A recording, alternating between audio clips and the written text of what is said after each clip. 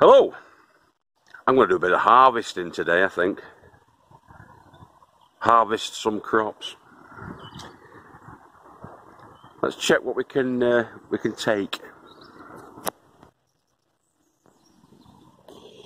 Now, as you probably know, we've got plenty of stuff growing on. These peas were put in about 6 or 7 weeks ago, so they've got a few weeks yet to go. So we're going to be looking at sort of October time really for picking the peas off from here. There's my little herb garden.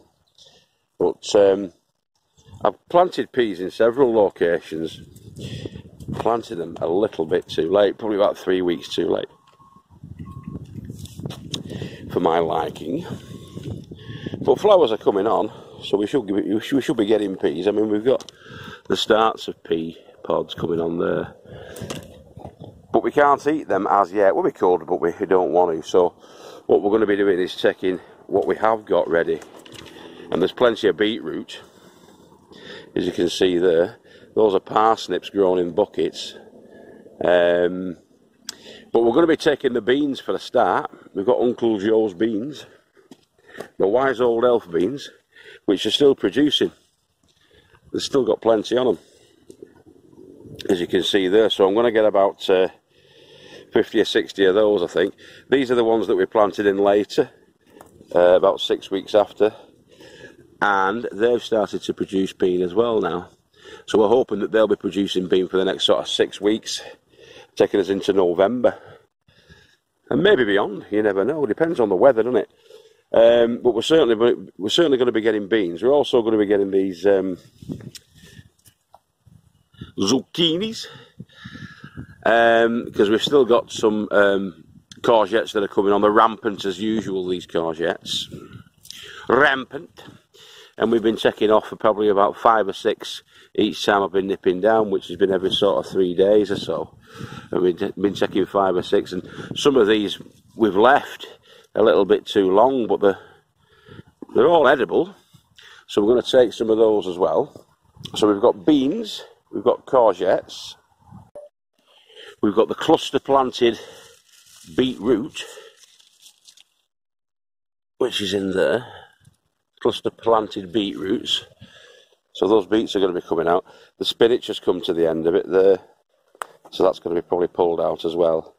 You can eat the leaves, of course, as well on the beetroot. I'm going to be checking on these ones actually in the buckets and seeing whether the parsnips have actually grown parsnip size, parsnip shape, because the last few have been sort of like monstrous alien creatures as I've pulled them out, and I'm suspecting that they're going to be monstrous alien creatures as I pull them out of that last one there. But we've got some more in the ground over here as well.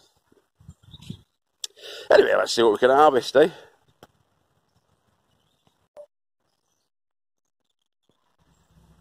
Now, because we've had some real prolific abundance this year with the beans, both the cobra beans that we got from Kelly Bramall at Kelly's Kitchen Garden, and also the elf beans, which we got from Joe. These French climbing beans, especially Joe's, he's been growing those beans on this site for sort of like 12 years.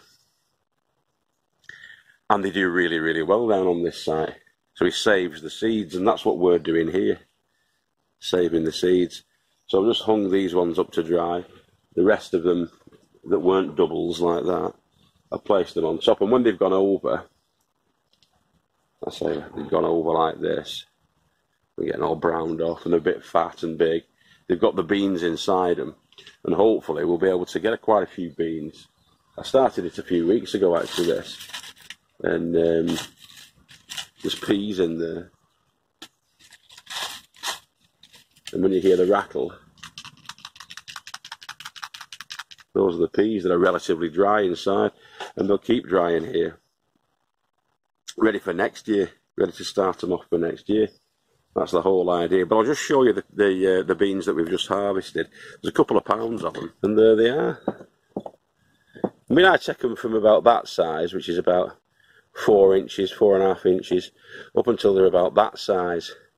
And as they get too old and fat, these are just on the cusp really, they'll start to get stringy and not so nice, but there's a lot of them that are picked between 4 and 6 inches really. And for me that's the optimum sort of size that we want to be picking our French beans. But yeah, those are the harvested ones, and the ones that we're going to be keeping for seeds, you've just seen those on the top there. So 40 or 50 plants potentially could be started from those seeds as the season progresses, or as the year progresses. We're going to be harvesting even more for seeds. They've got about another 6 or 7 weeks to go really. They'll be well into November, I'm guessing, by the time they die out, if we don't get a harsh frost before that. But we're not expecting one until sort of early to mid-November, so they should be okay. We should be getting beans off. We should be getting about a pound of beans at least each week from the plants that we've got in there. There's about a total of 16 plants. We'll probably be getting more. We'll probably be getting that. About £2 a week every time we come down for the next 6 or 7 weeks. Right. On with the next bit. Let's see what we've got in the way of courgettes. So yeah, 4 good sized courgettes there, turning into marrow-like creatures. The courgette is obviously in the marrow family, but it isn't a marrow, although that one looks like suspiciously like a marrow. And the slugs like him. The slugs have been having a go, but they've not managed to get through as yet on these. On this one, the other 3 are perfectly clean, and I'm in my own bloody shadow again there. And there are the beans. Now let's crack on. We'll get the old beetroots out. We've got plenty to harvest there. Now, as you can see in our top potato bed, our super duper main crop potato bed, not 3/4, 2/3 planted it with the beets and the chard, and they're coming through. So in the next month or so we'll be pulling stuff out of here, I'm guessing. However, as previously mentioned, we've got tons of beetroot already ready for pulling up in these beds. There's my shadow. So I'm going to take that out and see what we've got. I suspect there'll be a lot of pickling going on. A couple of dogs having an argument there. A lot of pickling going on, I'm thinking. Now on these beets, although a lot of them are bug bit and slug bit, there's quite a lot of healthy leaves as well. So I've been pulling some of those leaves out. So before I unearth them, we're going to get a double crop off these. We're going to get the leaf, and we're also going to get the root. So you pick out the nicer leaves, and they go to there. They can be added into sort of stew-ups at the end, stir fries, that kind of thing, even curries and what have you. Or you can juice them. It doesn't matter if they're bug bit really if you're juicing them. It doesn't matter if they're bug bit really anywhere. You can take the nice healthy ones, juice them up, cook them up, stir fry them, add them in at the end of a boil, and it has that extra bit of nutrition. A lot of beta carotene in the leaf, and there's also vitamin A and C. They are a healthy crop really, beetroots. You can't go wrong with beetroots. Very good for your liver, very good for your blood. So beetroots are fantastic. Vitamin B9, manganese, potassium, iron, folate, vitamin C. You name it really. They're really, really good for your liver, good for your, they assist in blood flow and reducing blood pressure. Athletes drink beet juice. It kickstarts your sort of performance really. Dilates your blood vessels, increases the red blood cells that are pumping that oxygen. It helps to oxygenate your body basically and keeps you fit and healthy and cleans out your system. Good for your lymphatic system. It's been led to, or it's been seen to be good for certain cancers of your organ cancers, especially sort of like bowel cancer and urinary tract cancers. Really fantastic stuff, full of antioxidants, beta carotene. It's a wonderful vegetable, beet, the leaf and the beetroot, in the same way that the brassica family is, the calabrese, the brassicas. Yeah, it's good. Get on it. I'm going to do. I want to buy a juicer. The next thing I'm going to get is a juicer. As soon as I get my card through, my new cash card through, I'm going to get myself a decent juicer. See you in a bit. Now, because these beetroots have been cluster planted together, like that, they were, say, 3, 4, even 5 sometimes beet seeds to each cell when we started them off. And so they grow together like that, which means you don't tend to get really big beetroots, but you do tend to get a good utilisation of your growing space. And so you get variations. You get them from sort of that size, these weedy little things that never really stood a chance, to that size, which is sort of in between a sort of cricket ball and a golf ball size on the beets. And that's after like 12 to 14 weeks. They all come through like that, and they're ready for harvesting now, as you can see. So we've almost filled up a bucket full of them there. With the leaf, what we haven't saved for eating, the leaf that's not too clever and it's looking a bit manky, that's all going into the compost. Waste not, want not, obviously. But you always leave about 2 or 3 inches of the stem, and you leave the root on at this stage to take home with you. You don't sort of clean them up on site. You leave them like that, and that way they'll sort of last better. When you boil them up, they'll lose less of the redness inside, the beta carotene and the good red antioxidant that is inside the beet. And you can retain as much of the minerals and vitamins as you can that way. But that's what they look like when they come out. As I say, if they're cluster planted, you get that sort of size beet, which are ideal, really. I think that's the best size, that. You don't want them much bigger than that, I don't think. These are Cylindra. Well, there's a mixture of Cylindra and Bolt Hardy in the mix. That's a Bolt Hardy one. They're more of a globe shape, and the Cylindra are more of a cylindrical shape, as you can see there. So I'll crack on, and then we'll get them all out. I should imagine I'll be filling about 1.5 buckets of these, which will come to about 25–30 pound of beetroot in weight, or around about 10 to 12 kilograms. So yeah, let's crack on with that.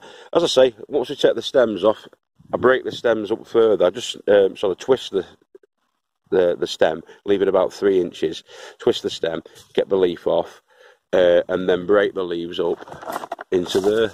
Just give them a few more twists and breaks, and that's better for breaking down in the compost heap. Oh yeah, just about make me out there, can't you? So as I was saying, here's your beetroot. Bit of soil on the end of it. It's been teased out from its mates. Strip the soil off. Chuck it onto your bed. Note there that a critter has been having a go at that. It's probably a slug. Leave it about 2 or 3 inches of stem, like that. That goes into our keep bucket, and the stems are broken up and chucked in there. And you just carry on like that until you've got through your crop.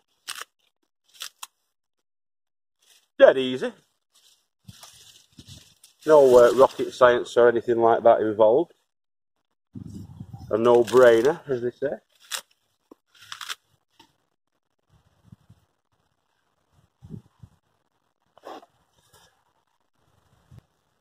I don't know about you guys, but I think this lockdown and this whole sort of like time on your hands business, but nowhere to go, is leading to a growth in this. It certainly is for me. My belly's getting, look at that one. My belly's getting beyond a joke. So what I've decided to do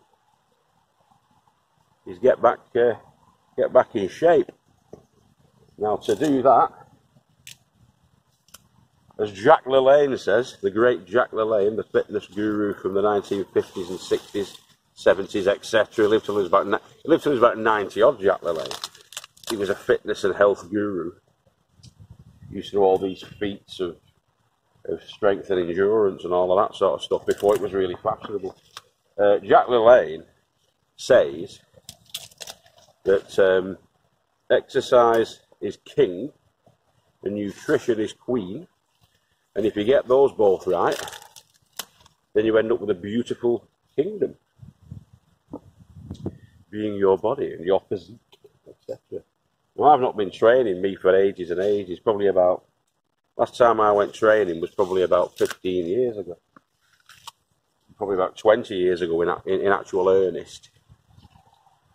But I've decided I'm knocking on for 50 now, and I'm out of shape. I've got a proper dad bod, which is fine, I suppose, but I don't like it. So I'm going to be doing a series of experimentations and vlogs, charting my progress from a fatty of knocking on for 16 stone as I am now to a lithe and fit and virile young man. My target is to get to 13 stone 6 and not to be fat. How's that? Nothing against fat people at all, but I just think at this stage in my life I need to either get a grip of it, or it could be, especially being diabetic, it could potentially lead to problems down the line. I've had a couple of health issues of late, as you probably know. So what I want to do is try and counter that, flip it around, get rid of the moves, get rid of the belly, build up the arms, the whole physique, and see if it's achievable. Be a standard sort of 5'10" average size Joe Blogs, and I'll chart that and all the different things that I'm trying. I'll show that. Now I'm thinking I'm going to do a couple of them on this Little Farmer's Farm channel, but I'm going to create a new channel called Fat to Fit. Fat to Fit with Guru M, and that way it'll encourage me to actually do it, because if I don't, there's always a chance of falling off the bandwagon. But if I'm actually charting it and showing you guys the progress on it, healthy eating, healthy diets, herbal and natural alternatives to medical remedies and that kind of thing, and also the exercises and the training that I'm going to be doing, I'm certainly hoping I'm going to get benefit from it, and hopefully you'll get benefit from it as well. If you fancy having a go yourself, you can do it along with me. Me and Rob from Ession's Family Garden attempted it a couple of years ago, but we both fell by the wayside with it, really.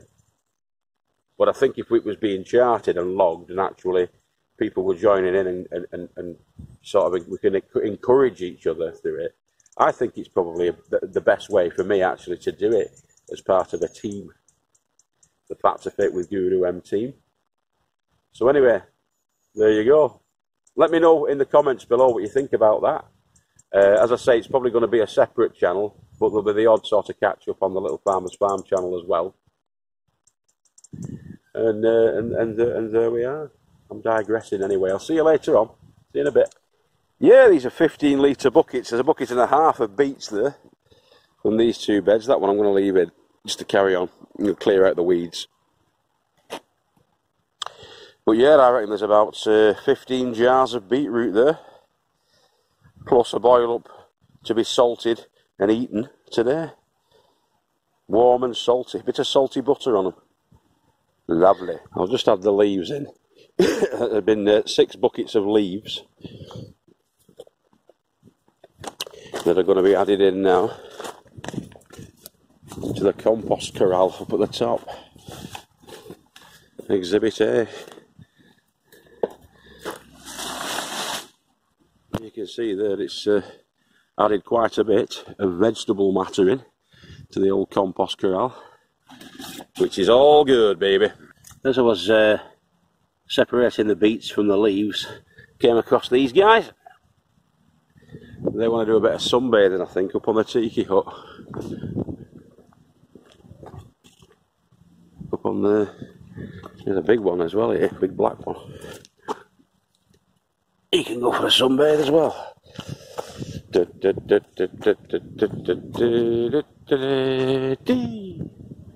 Be free, get a tan. Corno de Toro Rosso. Sweet chili peppers. Well, not chili peppers, just sweet peppers, aren't they? They need to get a bit more Rosso for me, them though. But the Apache, actual chili pepper at the side, has been doing fab. So I'm going to get a few snippets of those, I think, today with the old secateurs. Now, as you can see there are quite a few fruits that I've left to grow on and ripen further. But yeah, there's a good, what, 40, probably 50 Apache chilies that have been harvested. There's a few still left on, the red ones, but they're quite small. I'm going to leave them to ripen up, because nothing's attacking them, as I can see at the moment. So they should be fine for another couple of weeks, and by that time then we should get the rest of them off. And hopefully the Corno de Toro Rosso will have come to something. I've noticed that they're being chewed. Look at that there. A couple of them like that. Something's been chewing at the sort of where the stem meets the pepper. Something's having a go. I wonder if it's a bloody slug or something. I tell you what, slugs are a pain in the backside. They're the horrible beasts, slugs. So we're going to be doing lots and lots of different methods, I think, to control the slugs this next time, including soil nematodes. Nematodes are going to be definitely going into the greenhouses and the polytunnels, and a few of the beds as well, especially the brassica beds. I've just noticed on my leeks we're getting some scapes, which are the flowering stems coming up. I've just pulled two off there. Now these are edible. You don't want them to go to flower because it ruins the leek. So I'm pulling them off, breaking them out. Now that might not save the leek particularly, but you can eat the scapes. Alien probes. Want that up your bum, do you? I'll take them. This is our autumn winter veg bed, or one of them at the top. That's amaranth, so with the amaranth I'm just going to pick a few leaves from the amaranth, which I have been doing there. So we've got the beet leaf. Get some more beet leaf, I think, if there's any decent ones in here.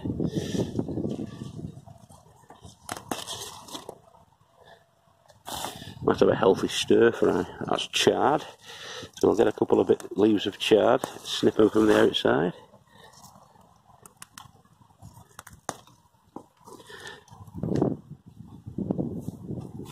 I'll take a few from each plant, probably 2 or 3 from each plant. This is a sort of leafy beast. Oriental mixed leaves, these. Look at that creature, look at that thing there. Woo! My God, look at that evil looking spider in the world there. I'll leave it there. I'll leave it, it's doing no harm. It's going to catch some bugs, that. I'm not going to eat that leaf though, I don't think. There's all sorts of prehistoric beasties in here. I feel like David Attenborough most days when I come down. Here in the deepest, darkest Amazon.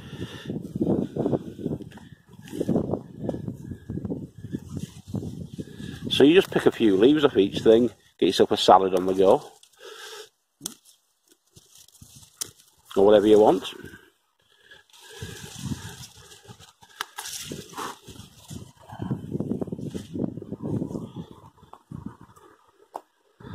That's a nice sort of one, and that one, don't know what it is, I'll have it though. just chucked them in, these seeds. All different varieties. This was the flowering pak choy, this stuff. A lot of this has been devastated again by the slugs. The old enemy, the slug. Absolute pigs there. Swines. Right, that should do me for me dinner. So this is kind of a daily pick, really, this time of year when you've got an allotment plot. Probably more than that. Yeah, I mean, I could have took much more than that, but we don't need it. You just take what you need as and when you need it, hoping that you don't leave too much on the vine or in the ground or on the leaf. So it goes over, you can pick it at the prime. I mean, these are a little bit bug bit, aren't they? A little bit nibbled. But I don't mind, I'll eat them. If it's good enough for the slugs, it's good enough for me, isn't it? Eh?